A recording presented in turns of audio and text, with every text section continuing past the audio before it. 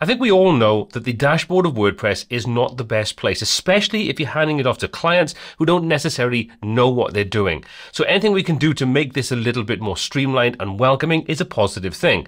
And I've covered this in multiple videos in the past, but one of the things I've always been kind of mindful of, not everybody wants to use things like Elementor, Bricks Builder, and so on. Some of us only want to use Gutenberg, and we haven't really been able to create custom dashboards with that. Well, today we're going to take a look at one little plugin that allows us to do exactly that. So this is a really simple example of a more welcoming dashboard. You can see we've got a welcome message, we've got help documentation. So if anybody wants to, for example, add a post, they can open this up. They'll have instructions on exactly how to do it. Same thing goes for media and so on. This is all filler information, but you get the idea. Then underneath we've got a support form so they can contact us directly from within their dashboard should they need more help that's not covered inside the documentation section. But this is a really simple example, and you can go to town with what you could do with this, all manner of really cool options. But this is created using, in this example, generate press and generate blocks, but you can use this with the native Gutenberg. You don't have to use anything like this. But if you want to use Cadence or anything, you can do, gives you more design options. So how do we go about doing it, and what tools do we need to do this? We're going to be using WP Admin Cleaner. Now this is a paid plugin. Unfortunately, I haven't found anything that's completely and utterly free to do this, but there's 50% off at the moment on Black Friday. So if you want to save yourself a few bucks and you want to have access to this plugin, there's a good time to do it. I've got no affiliation, there's no affiliate links or kickbacks or anything else at all. I just think this is a good way of being able to customize your dashboard. Okay, so once we've got that, how do we actually set things up? Well, first of all, log into your dashboard and install the WP Admin Cleaner plugin. Let's open up the settings. Just pop into your plugin settings and license, drop your license key inside there, and you'll have access to the full plugin. Now, I'm only going to briefly go over some of the options inside here to customize things, but I'm going to show you and concentrate on this kind of customized dashboard homepage.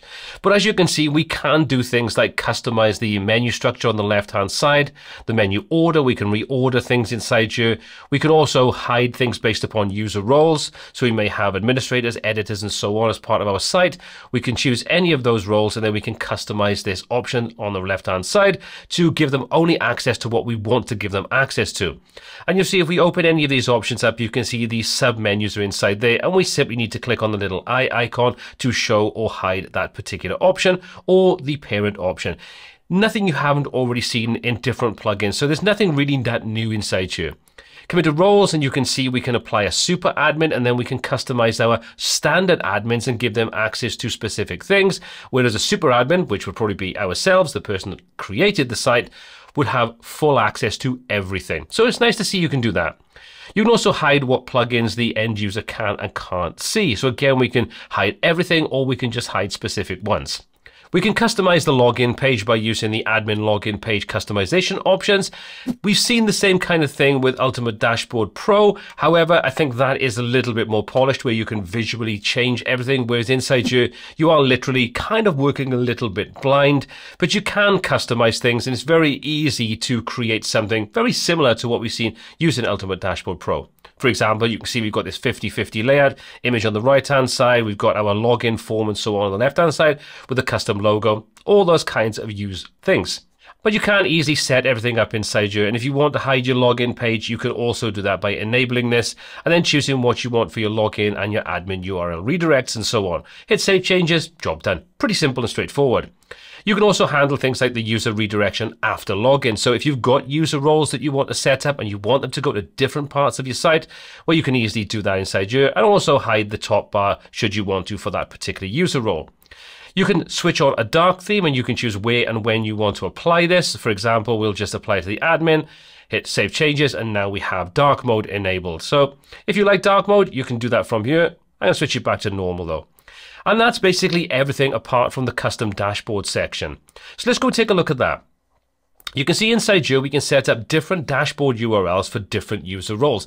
So user roles can be set up and used in various different ways.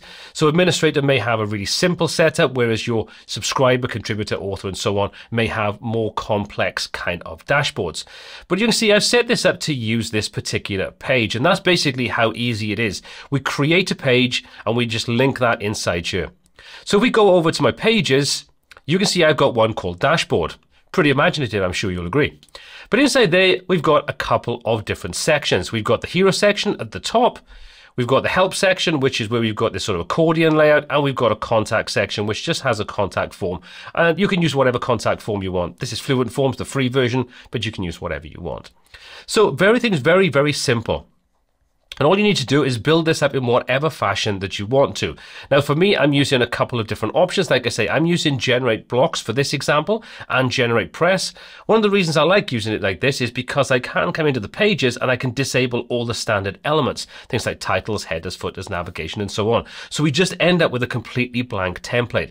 However, if you're using just native plain old Gutenberg with full site editing, you can, whatever theme you've got, create a blank template and use that and get the same kind of end result. If you'd like me to cover that in a little bit more detail, let me know in the comment section down below and I'll show you how.